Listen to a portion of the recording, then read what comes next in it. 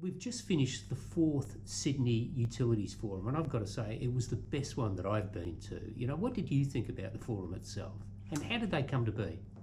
Well, I thought it was excellent. I think seeing all those organisations come together, and just the openness, the sharing, the fact that all of them weren't perfect. Yeah.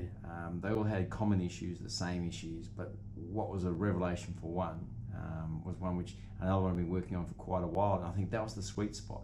The fact that you can sit in a room with your peers and openly share in a trusting environment. And it's just got better and better each year. Yeah, I think that was the thing that struck me, was how common the issues are across fleet, and the solutions for that matter. A lot of people doing some really great work in there. But this year, for me, the layout and the format seemed to be, you know, a step up again from the previous 3 years. Would you agree with that? Oh, totally. I think the fact that they all came together, and the whole thing was centred around discussion and engagement. So we did the ANCAP crash test the day before, and my goodness, there is nothing like watching a vehicle smash into a wall. Yeah. Even though you know it's coming, your adrenaline, 64 k's an hour, bang. Yeah. And then having the engagement with James Goodwin afterwards, so they can really ask the question, understand the science of the car. And I think all that networking beforehand and then the dinner then led us into a fantastic environment where everyone knew everyone and was comfortable sharing. Yeah. I've got to agree with you. I mean, I've never been to a crash test, as most of us hadn't. And when all of the professionals were up on that gantry and that vehicle hit the bollard or the mass simulator, whatever you want to call it, that collective breath that everybody bang, and everybody was you know, it was quite something. But it was, you know, something that really set it up for the year, wasn't it? And I like that comment, which one of the partners made just recently around how the silence afterwards. Yeah. In reality, that's the silence of death. If you crash. Yeah. Like I thought that was just a powerful. It's pretty profound description, wasn't it? Yeah, it was. Yeah. So where did the Utilities Forum actually come from? You know, how what's the genesis of the NRSPP and how did the Utilities Forum fit in? Well, the NRSPP, it's really just a centre of excellence for collaboration, open sharing of workplace road safety. Because like you said, all the organisations have the same issues. It's the common thing pops up, but a lot of them just don't share. They're so busy in their own little world, they don't think around it. Well, what's everyone else doing around it? And so it really came out from the National Transport Commission around, let's get everyone to share the responsibility. Let's get the workplaces, the organisations, all those. Let's get them all to work together and put it out there. Yeah. Because really, it's not around a competitive advantage. It's a shared advantage. And that's really where it came from. It's supporting the National Road Safety Strategy. It's focusing on the workplace, and because 2/3 of fatalities involve a vehicle in the workplace. Absolutely, yeah. So the only way you're going to do that is by collaboratively working together. Yeah. The Utilities Forum, where that really came out, was quite unique because we were doing a project looking at benchmarking, and it was an NRMA ACT Road Safety Trust project. And when we were doing these workshops around the place, we actually had a large number of utility companies came along. Yeah. And what was incredible, each one, they sat next to each other and they go, you know, we've never done this. Even though we operate in the same city, in the same sector, we don't sit across from each other and say, this is our problem, this is how, and trying to get them to focus on, this is the measures we want, was hard because I was so busy talking around their problems. And we did that each of them. And then when we came over to Perth, we had Water Corp, Shane Sharples. He's same thing, he sat there and he went finished, he goes, Jerome, can you do this nationally? Yeah. And I went, all right, that's a good challenge. And I took it up, and next minute I was engaging with David Symes at SA Water, SA Power Networks, I should say. I was dealing with David Symes at SA Power Networks, and it all just came together rather seamlessly. APA Group stepped up straight away. Telstra came on board. We had this great little sync group, and that helped sort of got Origin Energy, and then they just powered it together. Absolutely. And I remember that first year, you know, and that was a real eye-opener for me because I'd never seen so many industry, so many organisations in the same industry get together to discuss those issues, you know, and that understanding that they're all the same. So that was in Adelaide. The first was in Adelaide. The following year, the Telstra then moved to Melbourne, back to Perth for 2017, and we've just wrapped up in Sydney again at 2018. So and APA Group, they hosted the current one, fantastic. They stepped up. We had one of their top leaders come in, and she just painted a magnificent journey. And for those of you who don't know about APA Group, they manage gas pipelines and sort of run a lot of them all throughout the country. So their guys are really, their workforce is hugely exposed. But it comes from the top, they lead from the top, and they've gone right back to basics. Yeah. And I guess the point they made is their journey started 4 years ago with the first forum, and they've built on it each year. Yeah. And that's one of the things, just through the sharing and working collaboratively with their other peers. Yeah, I think that's one of the takeaways, isn't it? That continuity. For instance, in 2017, we covered off, Carmel Harrington came and talked about sleep, the issues of sleep and fatigue.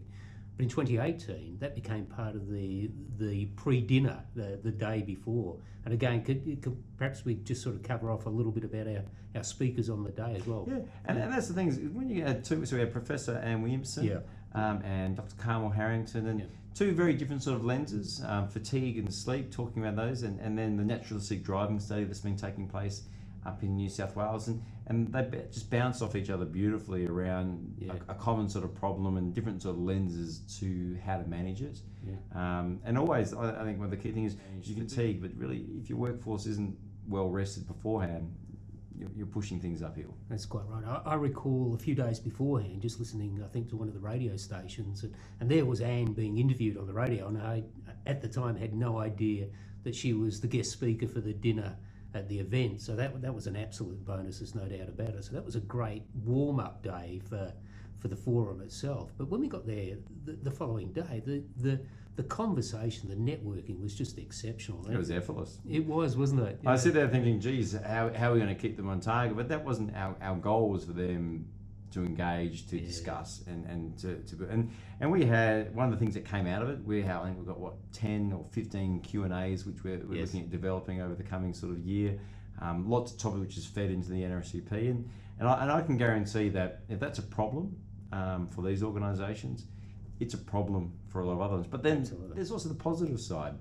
When you think about Telstra's identified 200 of their best drivers. Yes, yeah. And instead of thinking about what's a bad driver look like, the thing that came out was, what are the traits of a great driver? Yeah. And all of a sudden Telstra's going to explore that, and hopefully we can share what they've found. Yeah, I think that was one of the keys, wasn't it? We talk a lot about issues, but a lot of people shared a lot of solutions, a lot of wins as well. I thought Chris Dew's presentation in the afternoon from Essential Energy on mass and payload was a real insight, and we know that that's been really topical. It seems to be getting more momentum as we go along, but I thought his insight as an operating fleet manager was outstanding. What was your highlight of the day, do you think? What were the biggest takeaways for you? Just hearing people sit there just going, oh my God, I wish I'd known that earlier. Yeah. Oh geez, or that is such a great point, thank you so much, and then building on it. Chris's was a fantastic sort of standout. I think just putting it out there, saying this is the problem, this is how we've done it, how we've worked through it, and all of a sudden all the other peers going, I hadn't even thought of it through that sort of lens. Yeah. And there's so many of those moments where you could watch the different sort of partners in the room, and they were all so honest. Yes. The fact that we were functioning under Chatham House rules, I think, gave it all the power. Yeah, quite right. And that all of them just keep coming back, the whole idea of the safer vehicle. Yeah. The argument of how do we get our workforce in the safest vehicle, loaded at the right sort of level, and how do we empower our workers to make informed decisions, such as if we are told we can pull over, and how do we protect them in that sort of sense? Because they're out in an open environment. We don't have those controls. We have to have trust that we've got the right people, and that's what kept coming through. How do we get the right people in the door first, and then build them up? Yeah, and speaking of the right people, there were a few changes this year.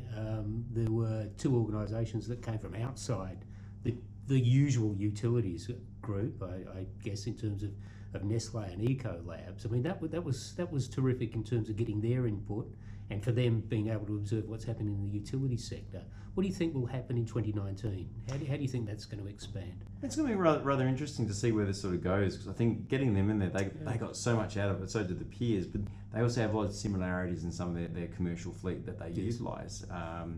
And I have no idea where it's going to go. It's always fascinating to see how things evolve. My job is just a facilitation and let it be directed by the partners and the leadership that pushes it all forward.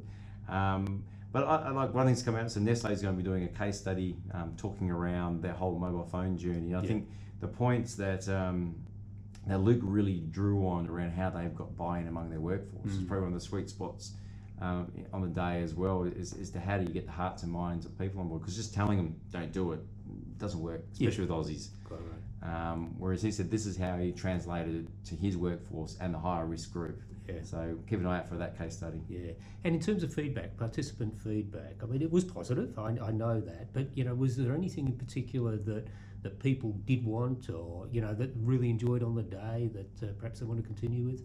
Well, I think the key thing was discussion. Yeah, they really wanted that safe environment where they can discuss, and they even came back and said, you'd always think the lead lag indicators would be something that's essential. Yeah. The feedback that came in going is, we don't really care about that.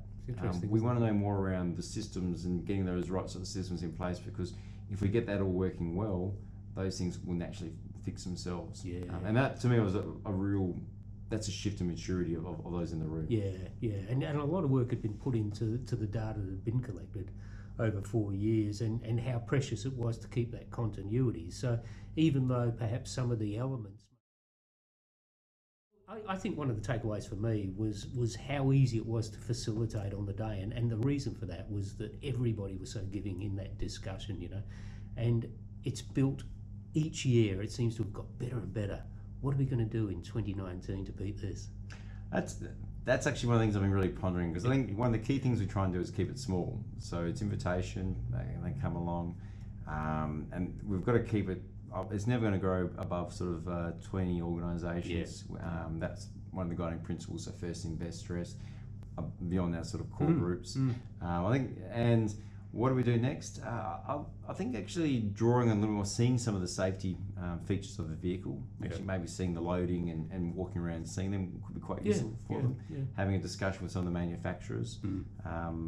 That, I believe that's one of your ideas you threw out there for me there, Tim. Well, we might do that, I think. Yeah. But I think there's so much scope and so much opportunity, because we're all going to be dealing with operational matters for years and years to come, and the most important thing there is about keeping people safe. So I don't think we'll ever run out of ideas. No, and it's the same common threads keep coming through. Yeah. It's like you hear about the fatigue angle, the drugs and alcohol, speed. Yeah. They're all sort of very front in mind, getting the right sort of vehicles with the mass loading, and then obviously the regulation is always sitting up there, and especially when they go over borders. So how that all pieces together, I guess it's going to be interesting to see where we go for next year. So we've got our work cut out for us.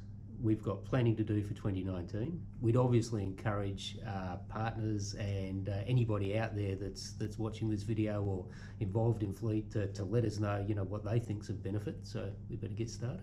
I agree, and it's only as good as what the partners put in. And I'll say, look, partners are throwing a lot in, and it's a low cost way. But look, if every organisation's having the similar approaches to safety, the whole sector benefits. So it's a bit of a no-brainer in actually getting involved. Yeah, it's been fantastic to do it this year. Thank you very much. Always a pleasure, Tim. You're welcome.